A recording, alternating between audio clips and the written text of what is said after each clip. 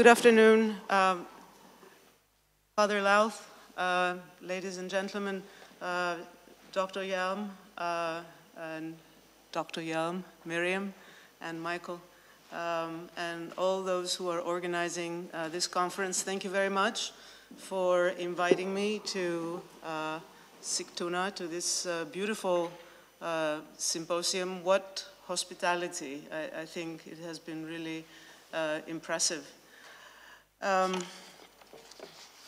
About 15 years ago, when I was beginning my study of icons, and particularly my study of Maximus the Confessor, prompted by a Greek iconographer who said to me that two things. It's not working? Okay. Oh, this is better. Okay. Thank you. Yeah, prompted by a Greek iconographer who said to me that if you want to learn about icons, live in the church. And then he also gave me a passage from St. Maximus the Confessor. I started reading books on St. Maximus, and I, of course, encountered the work of Father Louth. And in one particular line, I read something that really opened Maximus, the aesthetic possibilities of Maximus's thought. And that was a description of his thinking as lateral. I really did not understand at first what that meant, so as often I do, since English is my second language, I went to the dictionary, and then slowly I began to understand what lateral thinking is and what the aesthetic possibilities of that thinking are. Since then, I have been sort of haunted by this idea of the intertwining of image and logos, in part because I saw in Maximus, as I've seen elsewhere, an extension of logos into icon, into the image, the imaginal possibilities of speech, and then the reverse of that. And so what I will be sharing with you today is part of that exploration, if you wish. What we have in front of us is an image which in many ways sort of continues in the spirit of what Barbara was discussing and influenced the work that I would like to share with you today. So this is an icon from the Kastoria Byzantine Museum, the 12th century Passion portrait of Christ known as the King of Glory of Vasilevstis Doxis, and later Acra Tapinus is the Utmost Humiliation, Imago Pietatis in the West, and then as part of the Mass of St. Gregory, all the way to the New World. Another influence for the image that I will be sharing is this icon by Lombardos from the 16th, 17th century at the Byzantine and Christian Museum in Athens, titled The Lamentation, of course.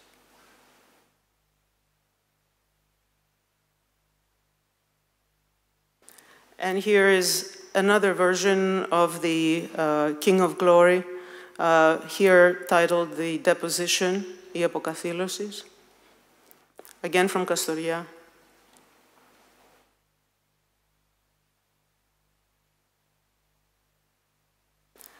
And finally is this work that I will be discussing today. So here's my paper. There is an implication of ascent, or anavasis, in Eastern Christian theoria, of leaving sensible things behind for the sake of intelligible things. For example, going from the bodies of beings to their logoi, to Christ the Logos, to the vision of divine light in theoptia. Theoria, in this view, is a noetic exercise that has the triune God as its supra-visual final object. This object defies comprehension, but is nevertheless perceived through the supernatural saturation of one's being with the divine energies, in what is, in effect, perception by participation, either methexis or kinonia, rather than juxtaposition, where the object is an antikimeno. What begins as an intellectual activity that is prompted and sustained by prayer may terminate in an ontological synergy with God and the vision of uncreated light. Depending on the viewer's ability, this light is to some degree perceptible, even though interior illumination is most often emphasized, as in Simeon, the new theologian. When the starting point of theoria is an icon, this process is bound to affect what one sees, since right from the start, the physical and sensuous object must be left behind or below. It must become progressively invisible as image and visible only as idea or thought. In other words, since the image is transformed from a sensible to a mental object, its ontological reduction is inevitable. The picture is gradually lost in noetic translation. In the end, it may give rise to a theophany in which it will not partake. This Platonizing version of theoria found its way into the Orthodox ascetic tradition through Origen and the Nyptic fathers and mothers of Egypt and Palestine.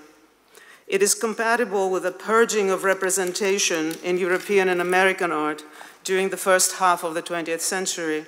An example is the adoption of geometrical and chromatic figuration in which the visible and the absent often converge. For example, in Malevich, in Kandinsky, the Cubists, and later the abstract expressionists, among others. The figurative emptiness that characterizes the pulsating chromatic fields of Rothko's paintings resonates with the contemplative's experience of interior unity and simplicity, and her ecstatic immersion in the depths, the vathos or abyss of the deity that lies beyond, a notion that we find as early as Clement of Alexandria in Stromata 5:12. How does this version of theoria affect the icon? On the one hand, it opens up creative options regarding discarnate form and the convergence of conceptuality and art that bring the icon into the realm of modernism, postmodernism, and non-Christian religious iconography, as I have shown in earlier work. But on the other hand, it deprives it of a substantive relationship to its divine subject and overlooks the existence of ambient loi in some icons that invest them with a voice and a life of their own. According to John Chrysostom, God condescends to human vision, that's the Syngatavasis, by allowing only signs and fleeting glimpses of Christ's divinity that remains hidden even in the Transfiguration. Since Christ, Chrysostom reasons, is the image or icon of the invisible God, his own divinity is invisible. Otherwise, he would not be an icon of the Father. Ο δε του αοράτου εικόνων και αυτός αόρατος, επί ουκανή εικόν. Inscriptions, halos, and gold leaf in iconography serve this purpose. They signify the unseen in what we see. True to this idea, John Damascene treats the icon like a simile or a metaphor, schema or typos, that reveals aspects of the deity, ekphantoriki, while alluding, diktiki, to its unreachable essence. Icon in Damascene is foremost a mental object or a figure of speech that, as in Dionysius' Areopagite, quoted in Damascene's third treatise on icons, begins as a sensible, aesthetos symbolon or aestheti icon, and gradually rises to the immaterial images of divine contemplation, epitastias anagometa theorias. Reverse this process, as Damascene suggests, and the incarnated God becomes a legitimate subject for depiction, but always as a lower-level image with a deceptive proximity to the viewer on account of its realism. Damascene is well aware that it is this proximity that makes the painted icon the object of sensuous and affective engagement associated with the idol. To avoid an impassioned relationship with icons of Christ, we must treat them as a mirroring surface on which reflections of the divine are vaguely outlined, amidros tas theas emphasis. Like a ladder, then, a hierarchy of images awaits the Christian contemplative of icons that gradually replaces the opacity of the painted picture with a perspicuous object of noetic prayer until her union with God is achieved and the ascent begins anew.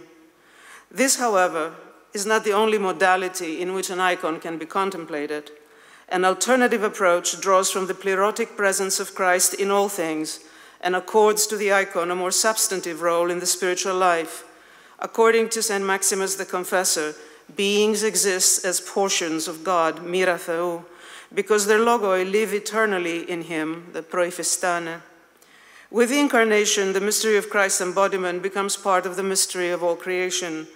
All beings eternally actualize the birth, death, and resurrection of Christ in their existence, ai και εν πάσιν. Christ descends and ascends, the confessor writes, that he might fill all things. The patterns that characterize this movement of ontological methexis can find expression in art. Icons of Christ, for example, can embody the logoi that constitute his divine personhood, the antinomies and paradoxes of Byzantine hymnography that Byzantine hymnography so beautifully explores, for instance, in the stasis of the Orthros of Holy Saturday or in the passion poetry of Romanos the melodist, and in this respect express his divinity. There are paintings that animate beings with a material and formal fullness, a state of ontological exuberance, or portray them in a state of interior depletion in ontological dormancy. Images of this kind have more to offer than a mere surface form that will be lifted off the aesthetic object of contemplation.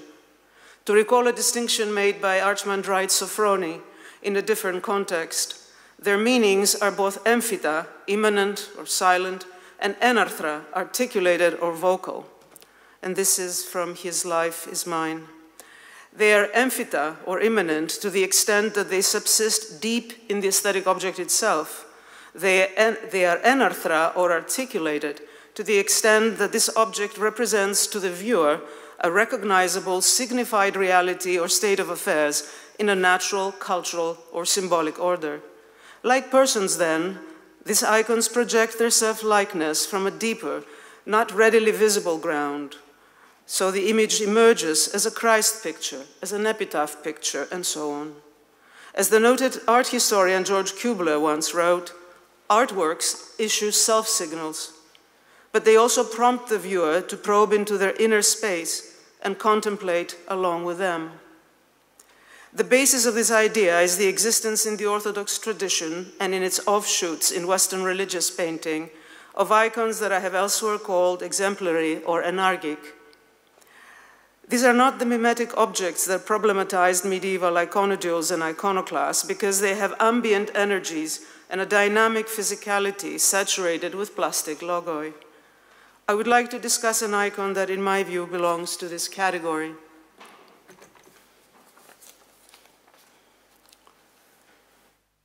The icon of the Epitaph, this icon of the Epitaph, is the work of hieromonk Silouan Justiniano, an American artist and iconographer of Puerto Rican descent.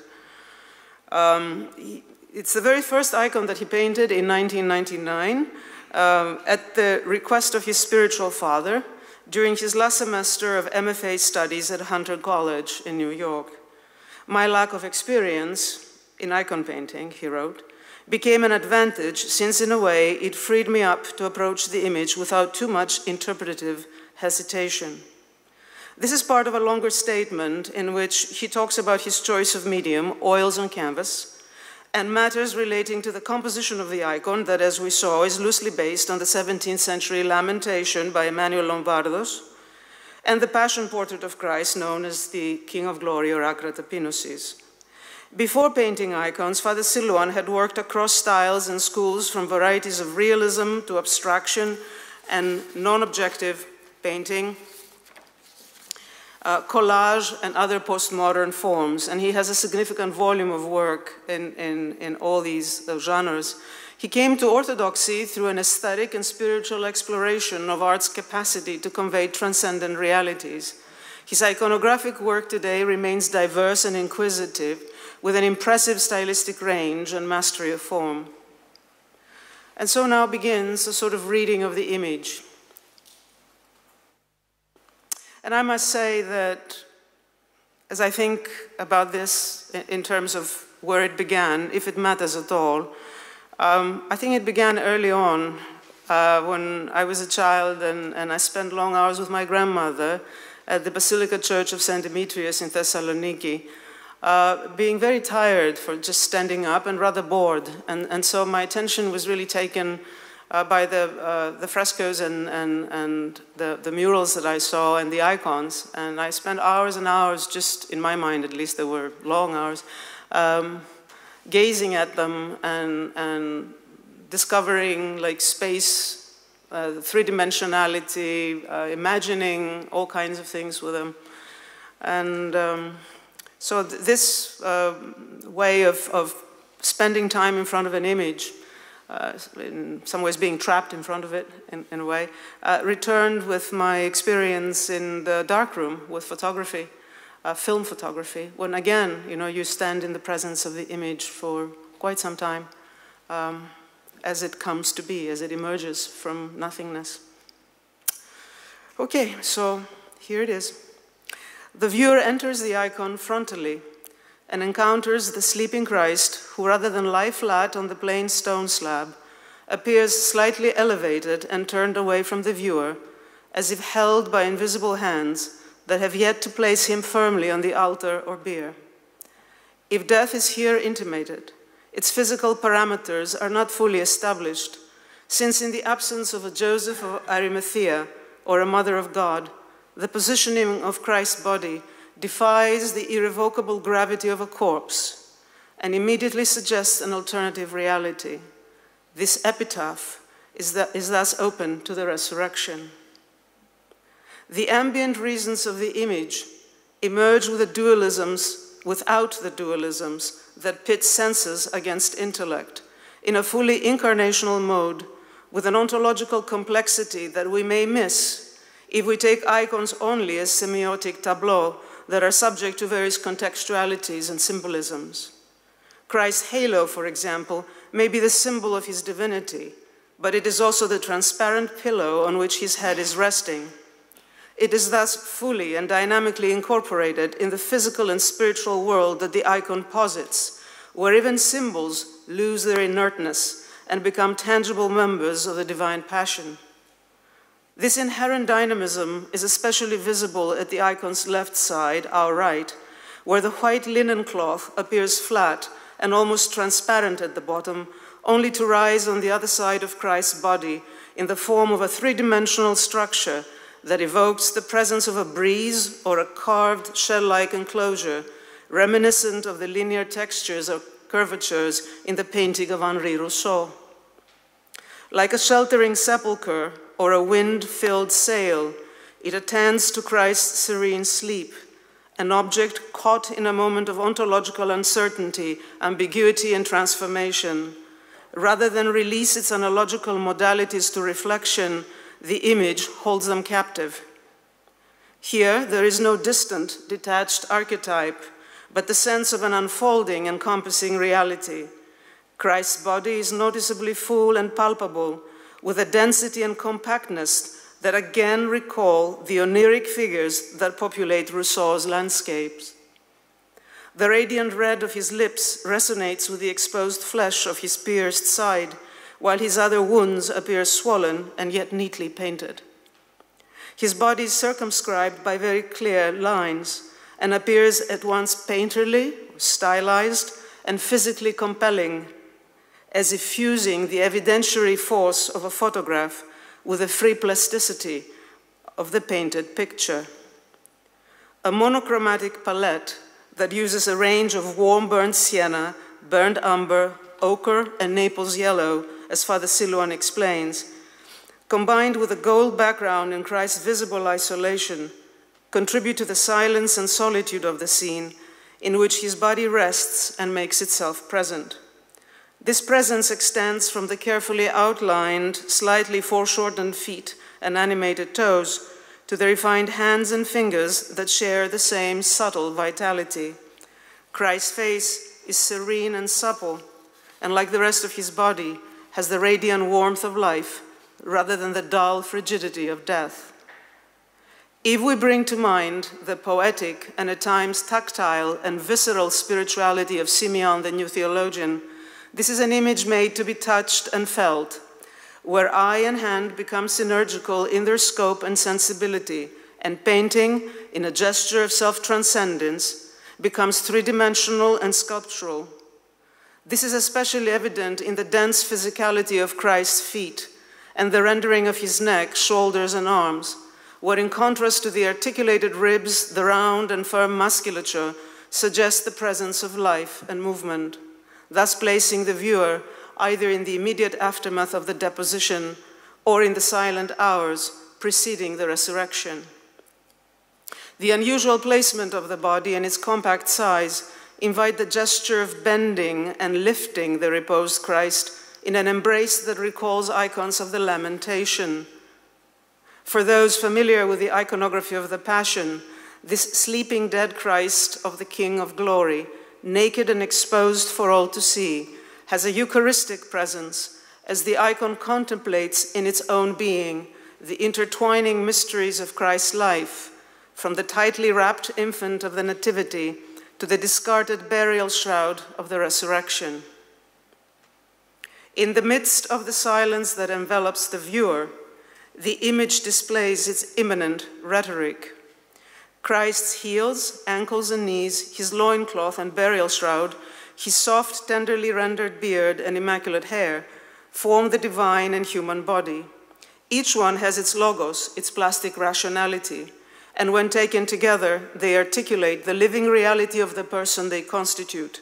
The image is thus an icon of the exemplary kind, not only because it is the tangible expression or ekphrasis of its subject's distinctive being, but also because in it, the antinomies of Christ's person are quietly reconciled and internalized in the same manner that in prayer, noetic and somatic energies fuse and inform each other.